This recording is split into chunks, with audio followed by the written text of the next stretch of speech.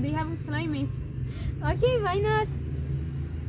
Zahra, Hafiz is a good and famous poet, right? Yes, that's right. Iran has another famous poets too, like Sadi or Ferdowsi, that his cemetery is in Mashhad. We can visit it.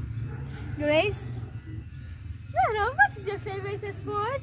My favorite sport is basketball. We play it at school and it's enjoyable for me. Oh, you play handball at school. Can I see this book? Yes, here you are. What is it about? It's an English story. It's about a girl who lives in Canada and her mother had died. She lives with his father and has found some ducklings and protects them, and etc. Wow, it seems a nice book. One of my hobbies is reading a book. Do you like books? Yes, I do.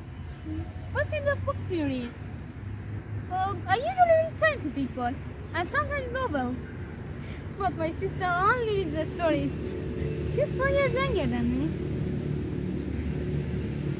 How about you? I often read historic books and English stories in my free time. And also I visit the book international exhibition every year. Oh yeah, I heard about it. My uncle had visited there 3 years ago and he said that it was so great. Yes, of course. My city has good libraries and I sometimes visit them. Oh, so great. Can you introduce a library to me? Yes, sure. The nearest library is in the next street near the drugstore and across from the bank. Oh, thanks for your help. You're welcome. Zahra, these days I saw a lot of people buying goldfish. Why do they do this? Because Nowruz is near. Nowruz is an old tradition in which Iranian people celebrate and they sit to have sin table and visit their relatives. It is interesting. Yes.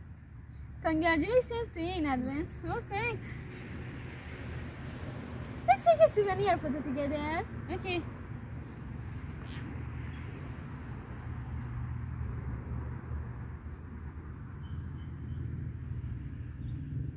It's nice. Yes. Oh, sorry, Erin, what time is it? It's 9:30. Oh, I should go. My friends are waiting for me at a museum.